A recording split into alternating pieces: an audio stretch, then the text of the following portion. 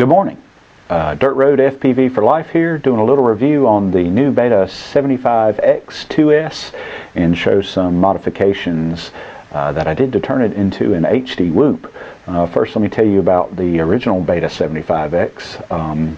There's plenty of people that have done reviews on it, but just in case, it does have 11,000 kV motors. They do have little connectors on them, which makes it nice and solderless. I really like that.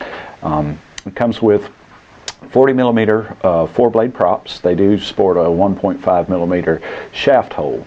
The original camera was Beta FPV Z02 all-in-one camera. It was a 35-degree mount on it, and this thing was an absolute rocket with that 35 degrees.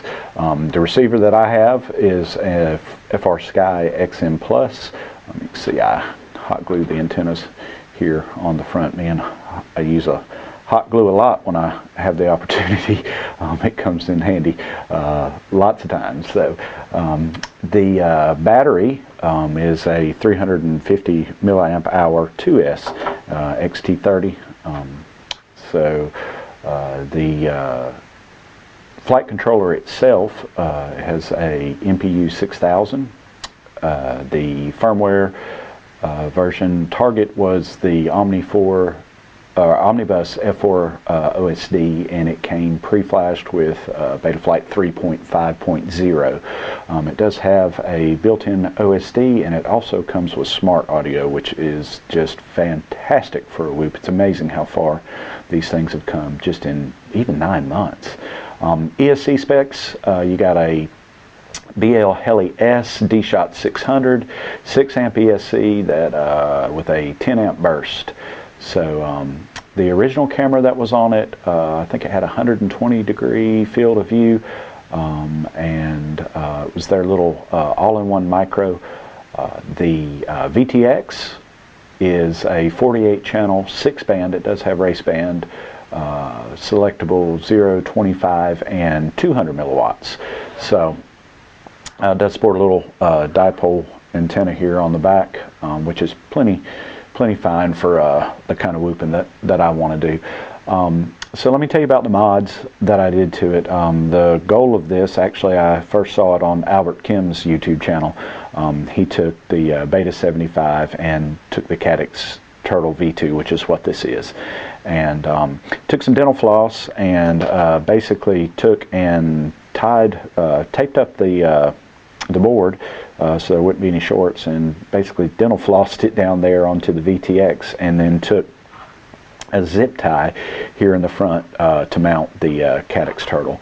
And I was like, oh man, actual 1080-60 in a whoop, I've got to do that. So I did a little bit more research, and I came across a channel, the inspiration of this design, and Lunchbox FPV is where I found this. Is basically his design.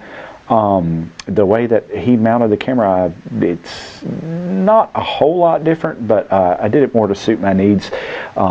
He used a different VTX than the one that came with it, and he also did an Immortal T antenna configuration on the bottom, and I wanted to use the VTX that came with the Beta 75. So what I did, if you look right down in here, that's holding the basically the stack in, I built a little platform with TPU.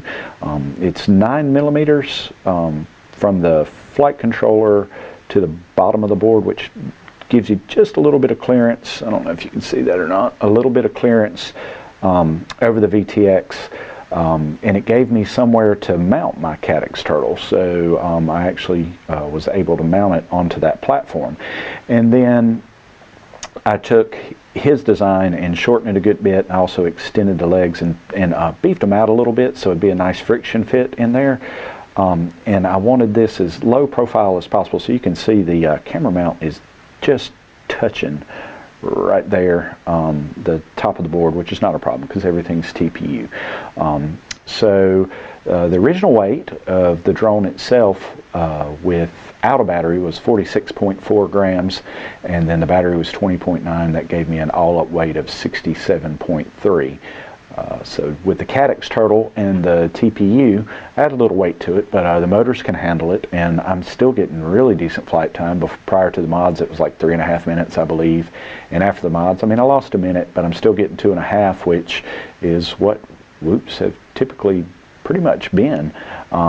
Still can do acro, still can do flips, still can do barrel rolls, etc. But now the TPU modifications are about 7 3/4 grams, and the Caddx turtle is about 12.5 according to the specs. But after I got it all put up together and all up weight of it now is 82.3 grams with a battery and 61.4 without a battery. So you can see, you know, roughly 20 grams I added to it, but it was definitely worth it. Like I said, I really didn't want necessarily a Whoop rocket. I mean, I've got other 2S.